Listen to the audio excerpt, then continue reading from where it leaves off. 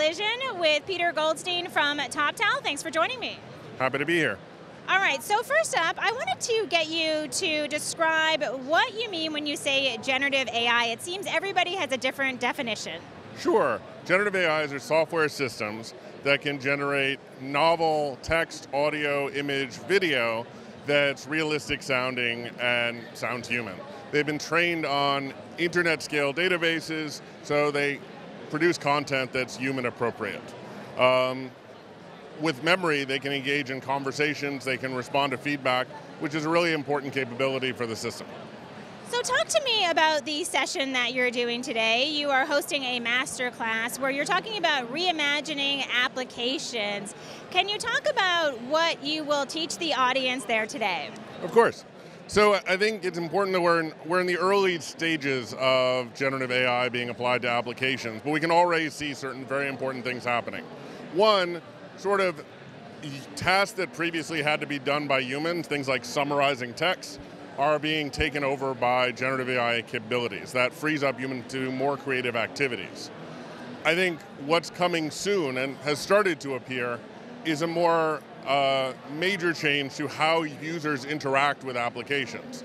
So rather than having a search interface where you try and figure out what search terms would get you the result you want and then navigate, instead you'd have a chatbot that had a conversation with you and would produce for you the item that you're looking for. Moreover, you might be able to say, you will be able to upload video, audio, images to help better describe what you want. So for example, if you're shopping for an outfit and you're like, I've got this pair of shoes and I want something that matches with it for a formal gala, you'll literally upload a picture of the shoes and the application will give you a response. I think another point that I'll be covering is the importance of personality. Updating brand to be more personal and personalized. So generative AI makes it possible to generate a custom interaction from a brand perspective with each user. And that's going to be a very powerful modification to these applications because you'll develop an emotional relationship with your web applications.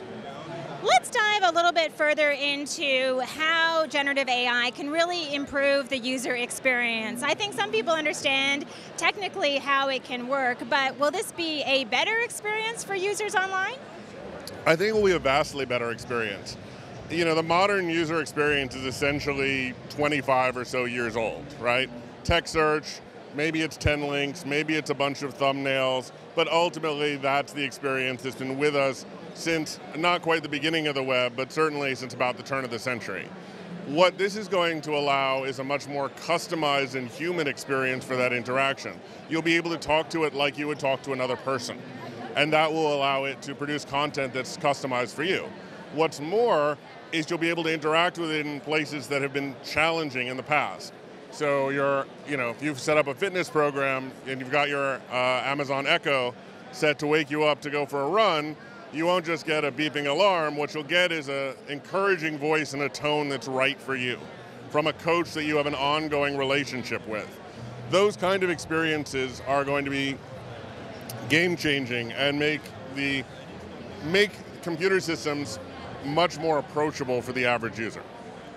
When we look to the future of generative AI, specifically photos and videos, what does this future look like? Because we are still in early days right now. So this is a much more challenging area. Anyone who's spent time playing with Midjourney or DALL-E or even Adobe's generative fill knows that at this point you can't trust what you see. So on one hand, you'll be able to generate images, audio, and video based on descriptions.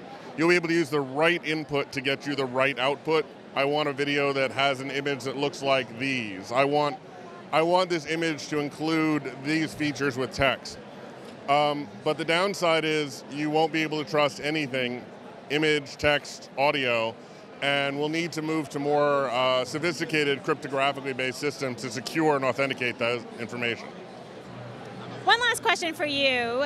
What do you hope people who attend your session today walk away with, that one piece of knowledge? Sure.